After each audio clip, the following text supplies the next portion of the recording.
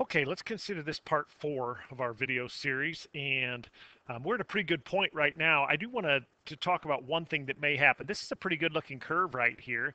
Um, I do notice that I'm not sure about maximums, minimums in here. I have an area, I have a 0. It states me my max on this graph is over here, my min is over here, but I don't know about relative maxes or anything. Maybe I'd like a better perspective of the blue, but at least I have some idea what the blue curve looks like through here. Um, One thing that could help me out with that might be if I put in a different, let's say, max of say 1.6 or so. I get a bit better feel, but it still isn't utilizing the space for the blue. Now, that's because Excel is trying to chase the red graph all the way down here. If I put maybe where this flattened out a little bit more for my tangent line of say 0.36 looks fairly flat, 0.36, I get a better view of our graph, what's going on there. I could zoom in a little bit, but if I put something like 1.59 here, maybe 1.59, we're really chasing this thing down, and as I get more and more vertical and get bigger slopes, which of course we're going to run into, this becomes a bit cumbersome, a bit kind of ugly. I might want a better view of the blue. And to be honest, if I'm only interested in the area of the curve, I'm really not crazy about the view of this. I'd like the blue graph to be maximized. So we're going to go ahead and maximize the blue area. And the nice thing about that is I know I really wish that my Y scale went from negative 110 up to 165. Those values are there. Or if I change this to say negative 1.2 and change this to 1.2 or 1.1, now I can see, wow, I really wish I was just looking from negative 27 to 32 and taking up some more blue space. Maybe I don't care about the tangent line. So I would be in the constant process of trying to rescale this axis. If I'm going to be doing that repeatedly, I'm going to create a button for it. So here's how we do that. I'm going to go to Insert. I don't know why, or to View, excuse me. I don't know why macros are located on View, but they are. So I guess it was just a place to put them.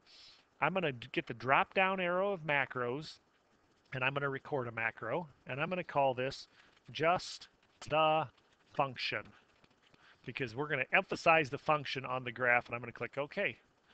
And now at this point we're recording. You don't have to be quiet because it's not picking up our voices, but it is recording every move we make. All right. The first thing we need to do is make certain that as we're recording, we don't already have the chart selected. We need to record selecting the chart. So if you are on the chart, click some cell not on the chart. Then select the chart. I want to work with this scale, so as I float over one of the numbers on the scale, I get vertical value axis. I'm going to right click it, format that axis, and I want to just change from auto for my minimum and maximum. And I'm going to change to, for no particular reason, I just want to change these to some fixed value. I'm going to choose negative 10 for my minimum and a fixed value of 10 for my maximum, and I'm going to hit close. Okay, which wouldn't be exactly what I would want, I don't think, but that we're going to work with. And now I'm going to select off the chart, and this is an important one, don't forget this. I'm going to stop recording the macro. Okay. At this point, I want to go into the macro and take a look at it, and I have my little editor open down here, but if you don't have your editor open here, you can go Alt, hold down Alt, hit F11 up at the top right-hand side of your keyboard, and it takes you in. It may not take you directly to our macro. It'll take you to some world where we have a project explorer like this. You will note, maybe perhaps down at the bottom, you have something that says modules. When you open up your modules, you'll have 1. I have 5 because I've been doing some work on this. But when you double click and open up your 1, it should look something like what I have here. Now, to be honest, this range C2 select isn't important. But then I selected a chart, and your chart might not be chart 2. Mine just happened to be named chart 2. Yours could be 1 or 3 or some other number. Don't worry about that. Active Sheet Objects Chart 2 activate. That actually is the exact same statement, so I'm going to delete one of those. I must have clicked on it twice. And then I selected, this is the y-axis, XL value is the y-axis. It tells me it was at negative 1400 for the minimum. I don't care about that, deleting it. It tells me the maximum was at 200. I don't care about that, I'm deleting it. Here's what I change those to. Minimum 10, maximum negative, or minimum negative 10, maximum 10. Okay, I'm going to come back to this, but I'm going to minimize this for a moment. And I want to find on my sheet the minimum and maximum I want to use. But it's out there somewhere. Here's my minimum. I want to use negative 27.34. That's the bottom of my blue curve. Here's my maximum of my blue curve up at 32.35. I would love to have my graph scale between those two numbers. But as you may remember, those two numbers are available for us. We just have to capture where they're located at. And mine are located at L27 and M27. I don't want this and this. I don't want this and this. Those are x values. I certainly don't want this and this. I want just the raw data of my smallest y, biggest y. And there they are. As you recall, that's the minimum from our chart. That's the maximum value in the y's up from our chart. So I'm going to record those L27. I'm writing them down as I speak. L27, M27. If yours are located elsewhere, you're going to want to have those written down. I'm going into my Visual Basic editor, which you could open with Alt F11 again, but I'm going to just open it here. And here's what I'm going to do. I need to grab the values that are in L27 and M27. I would go next to the green apostrophe, hit an enter, give myself a little bit of space underneath it, and I'm going to type in ymin equals. I'm just calling ymin a variable. I could just as easily call it a equals. Ymin equals cells, C-E-L-L-S, left parenthesis, excuse our bell here. Ymin equals cells. Now it prompts me for a row. As you recall, my row was 27, column. My column is L. Unfortunately, I can't put in L. It wants what column number I'm in, and let's see, H-I-J-K, L is the 12th letter of the alphabet, so 12. That's how I enter L27. Wouldn't it be nice if I could just enter L27, but not too inconvenient. Then you can probably guess what I'm going to type in next. Ymax, try to type in next. Ymax equals cells. I'm still in the 27th row, but now I'm M27. That's one column over column 13. Okay, if you've got a little programming experience, you may be working ahead of me right now. I don't really want my minimum value to be negative 10. Excuse me. I want my minimum value to be what's in L27, or what's my ymin value. So I'm going to type in ymin, which is just a variable that's holding my value from L27. Instead of my maximum being 10, I'm going to make that ymax. And I think we should be good to go. We're going to give this a shot in a second. So I'm going to minimize this whole screen. And I need a button to push or something to click on in order to activate that macro. So I'm going to insert a text box. You can insert a lot of different things to do this, but I'm going to insert a text box. And I'm going to type in that function just to kind of emphasize that this is going to make my graph basically zoom fit my function, my blue function. And since it's blue, I might color this text box, the inside of it, fill it with a light blue color. Maybe there. Okay, let's take a look now if that actually takes us from a minimum of negative 27 to a maximum of 32.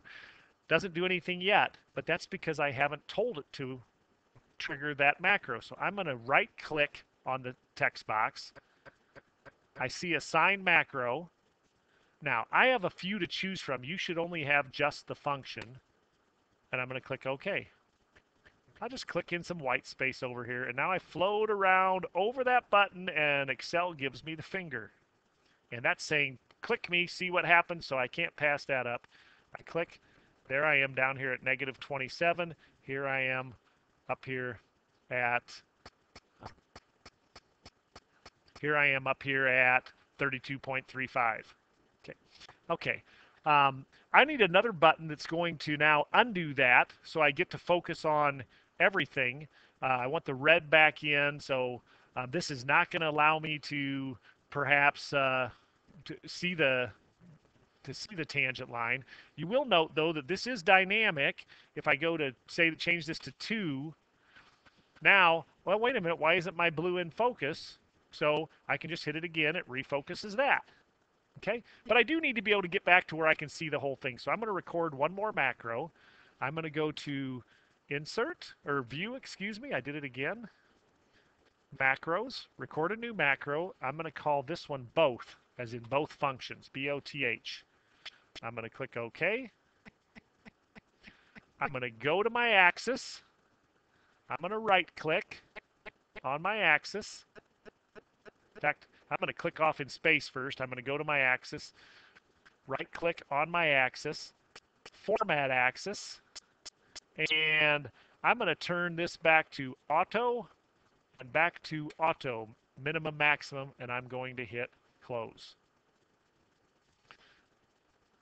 Very, very important. I'm going to go up to macros. Oops, before I do that, I'm going to select a cell. I'm going to go up to macros, and I'm going to stop recording. Make sure you stop the recording, otherwise you're going to have some frustrations ahead. And I'm going to open up my editor again just to take a look at what we created. I open up my macro, and at that point I see I have, go back to my module 5, I've created this guy, which I selected C1. I don't really need that. Yours might not have, and this happened to us throughout the day today, yours might not have these first two lines of code here, but notice those are the exact same as these. So this is exactly what I want my macro to say, but I'm going to take these off in case you didn't have those. And here's what you would do.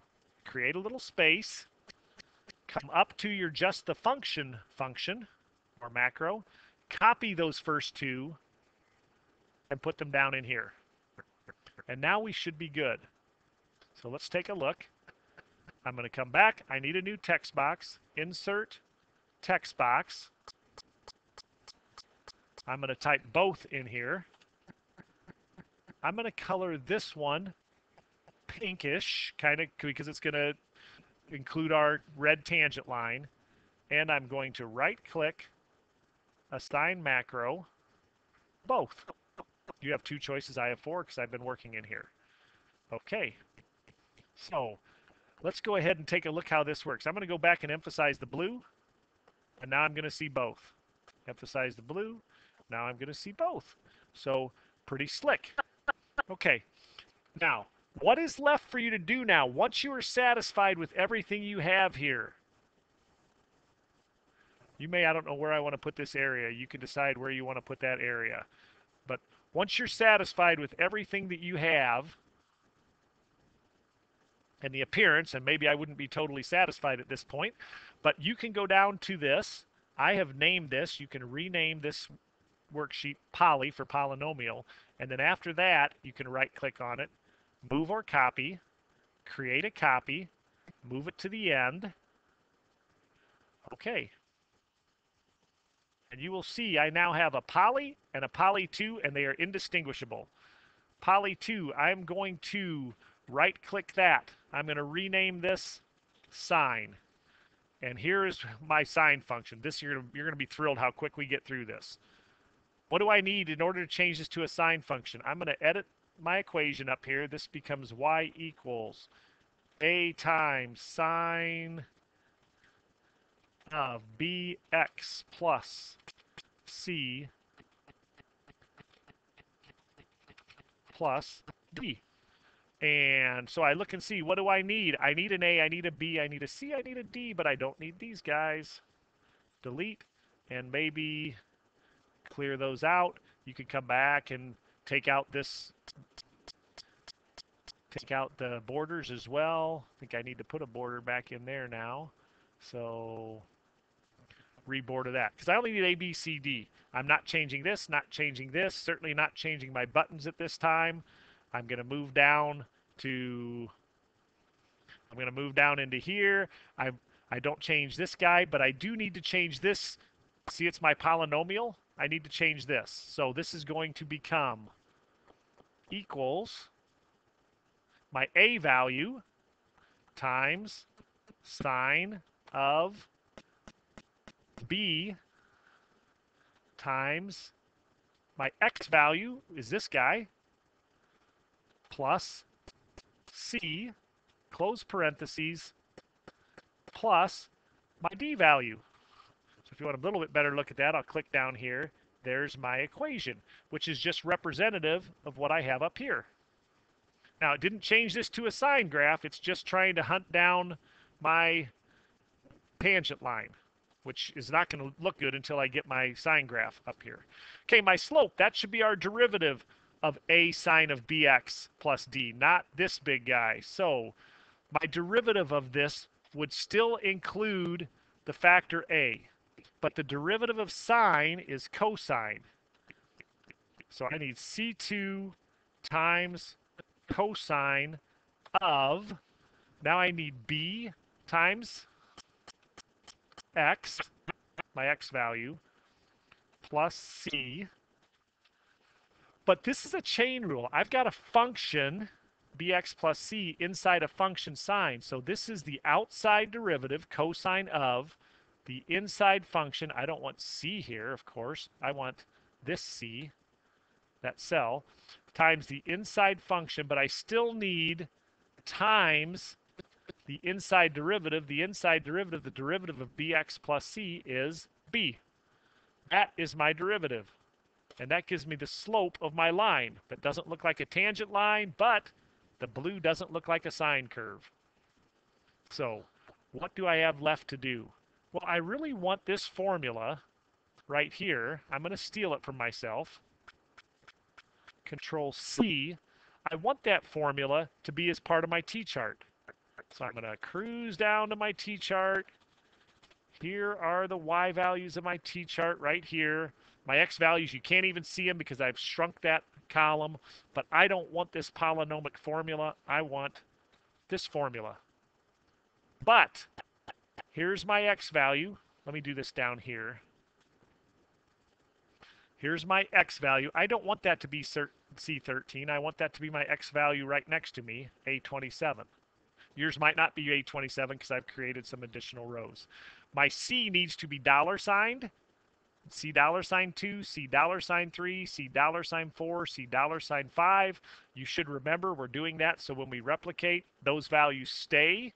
But the A27, when I replicate, as you will see, I want that value to become A30 when I'm down to row 30. But C2, C3, C4, C5 continue. So all that is left, double click replicate. Oh, let's see what we have up here. Does it look like a sine curve? It looks like a sine curve. Just to be sure, I'm going to go A is 1. That's 1 sine of B is 1. That's 1x. I'm not going to raise it. I'm going to go 0 and 0. I'm going to have my x min be 0. My y min be 2 pi, or about 6.28. And that looks awfully good as a sine curve. Does my tangent line still work if I change this? I'm going to go to 3.14. And there's our tangent line right there. Does my function still work? Functions are working. It's possible when you create those buttons might not. Let's go one more tangent line just for good measure. I'm going to go tangent at 4.5. There we go. Got it. Emphasize the blue, emphasize both.